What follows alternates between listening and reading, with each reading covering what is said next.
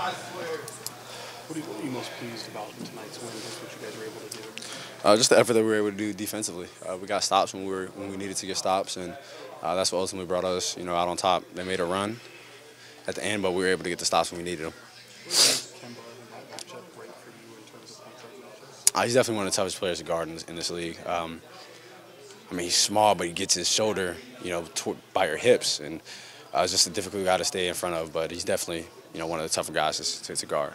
You talked before the game about picking your spots and when to pressure up on somebody. Was that point in the fourth quarter where you picked him at midcourt and went in for the dunk? Was that a point where you made that decision? It was just trying to guard the ball screen. Trying not to let him get downhill, and I was just able to get my hand on the ball. You talked a lot tonight defensively. I think you really even pointed out 9 pass deflections from you.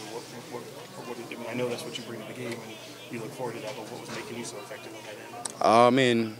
He's a shorter guard, and I'm long arms, and I was just able to get my hand on balls today. It was, nothing more to it. Sometimes just missed deflections because you're a split second late and the ball gets by you. But I was just able to get my hand on a lot today, and we were able to get stops. It was just they didn't all lead to steals, they didn't all lead to transition baskets, but it just disrupts offensives. You talked a couple of days about the fact that you knew this team could score points, but in the second half you just needed to get more stops. Are you pleased with what you've seen over the last couple of games and heading in that direction? Definitely. We're getting better every day.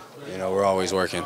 We know defense is what we needed to work on. We knew offense is never the problem. Even some games when we're not making shots, but we're getting up enough shots. So it's just for us to be able to get those stops. The Hornets went on a run, a threatening little run there towards the end of the game. What did you tell the team in those moments? Stops. That's all it is. For us, that's the name of the game.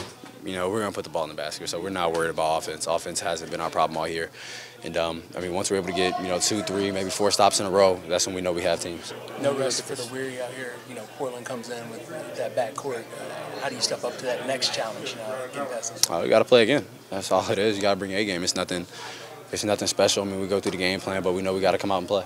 When you look at this stretch, 3 games, all against teams playing on the second night of a back-to-back, before you guys go head out on a really long road trip, how important is this stretch right here for you guys?